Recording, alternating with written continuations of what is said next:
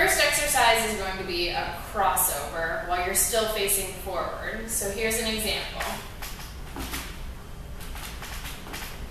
You'll notice that both feet remain facing forward, whereas in the second exercise, you're actually going to turn your knee pointing out.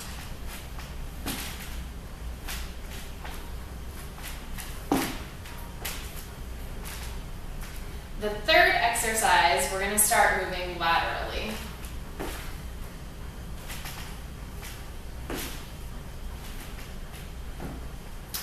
Fourth exercise, we're going to go back.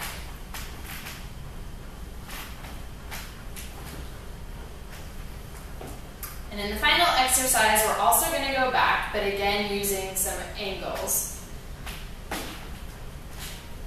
So you're keeping this foot firmly placed forward as you rotate back.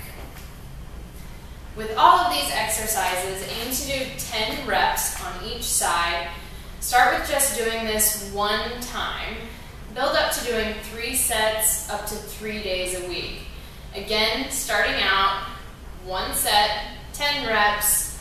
Do it every other day as you're building up that muscle and strengthening your IT band along with those hips to create balance and prevent any future issues.